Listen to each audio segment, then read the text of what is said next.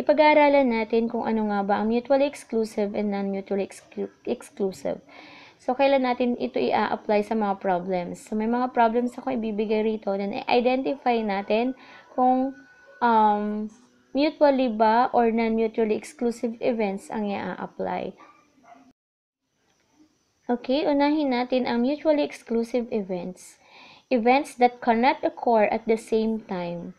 Okay, if two events A and B are mutually exclusive, then the probability that either A or B occurs is the sum of their probabilities. In symbols, we have P of A or B, it is equal to P of A plus P of B, or the probability of A plus the probability of B. As you can see on the Venn diagram, we have the set A and set B. So, mayroong element ang set A at meron ding unique element ang set B. Okay? Therefore, we have the probability of A or B, it is equal to the probability of A plus the probability of B.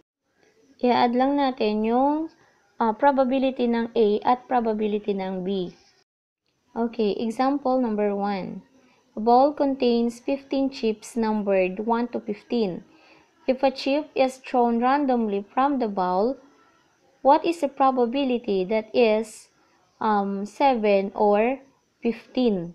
So, since meron kang 15 chips at naka-numbers yun, 1 to 15, and we have 1, 2, 3, 4, 5, 6, 7, 8, 9, 10, 11, 12, 13, 14, 15.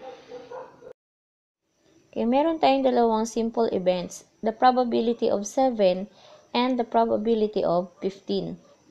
The probability of 7 is 1 over 15, and the probability of 15 is also 1 over 15. So, this is mutually exclusive kasi pareho naman silang unique elements or wala silang common. So, i-apply natin ang mutually exclusive. In symbol, we have the probability of A or B is equal to the probability of A plus the probability of B. Therefore, we have 1 over 15 plus 1 over 15. It is equal to 2 over 15. Okay, another example. What is the probability that it is 5 or a number divisible by 3? Okay, so we have to identify the probability of 5, and that is 1 over 15. And then, the probability of divisible by 3. So, we're going to identify what are those numbers.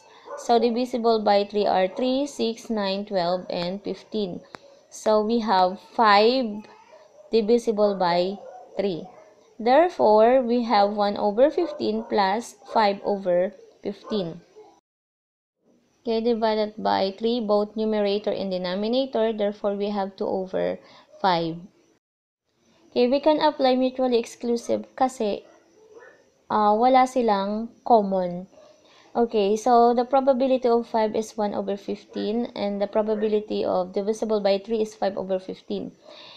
And then it is equal to 1 plus 5 is 6, and then copy the common denominator 15. And then we're going to simplify. Okay, in short, pag sinabi nating mutually exclusive events, walang common yung dalawang probability of events. Okay, so this time, we have the not mutually exclusive events.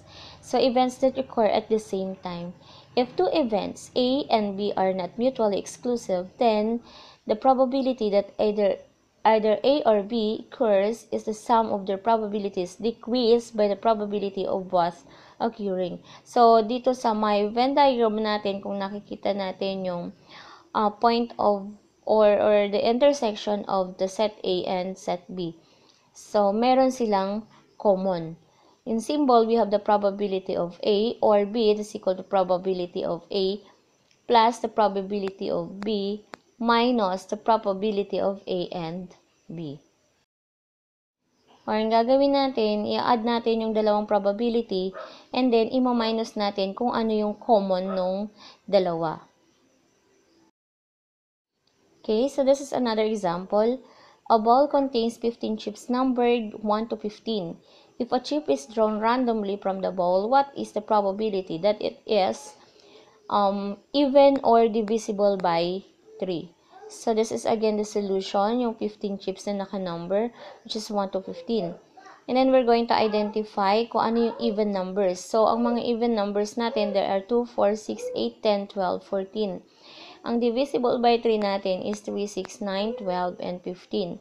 So, ilan bang even numbers natin? We have 7. Ilan ang divisible by 3? We have 5. And then, plus the probability of divisible by 3, that is 5 over 15.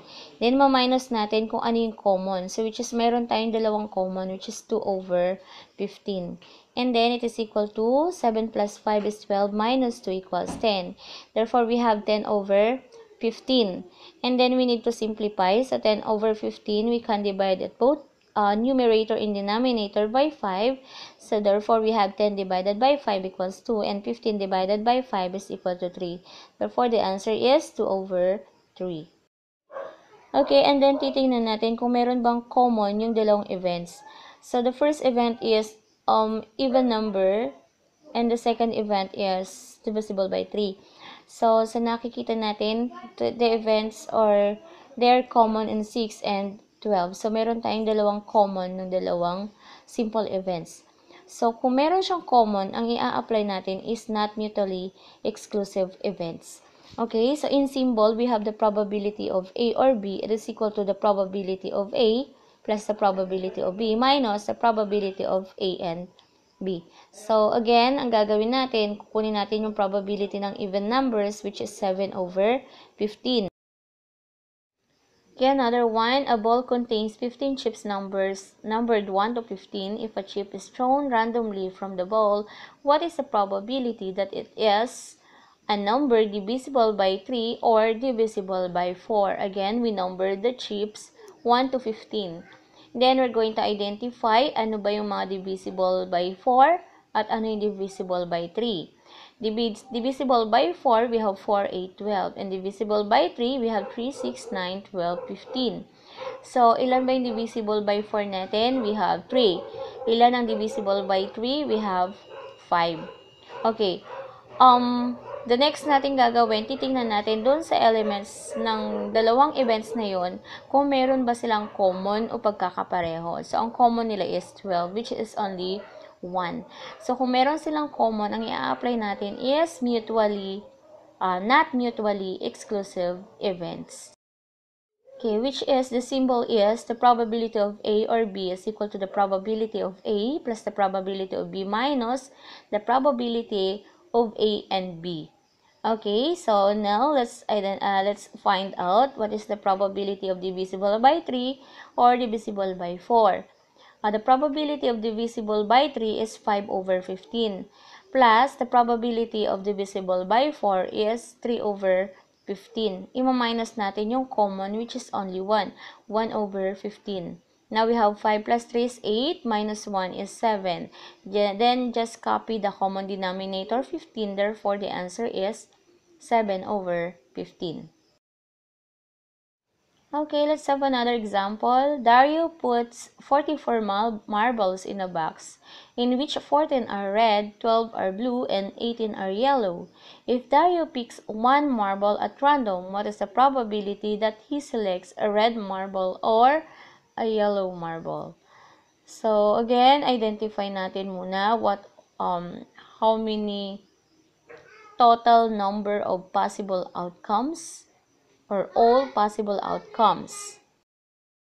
Okay, so our all possible outcomes is 44. So, yun yung nasa denominator natin.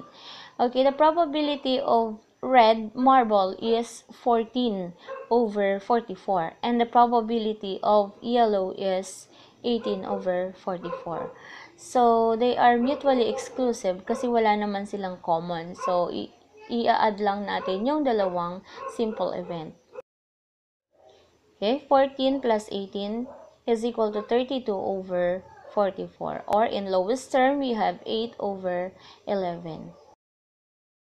Okay, that's all for now guys. Thank you for watching. Sa mga gusto pa pumanood ng mga uploads ko, so please click my YouTube channel, Matish. And don't forget to like, subscribe, and to click the bell button below for more videos. Thank you.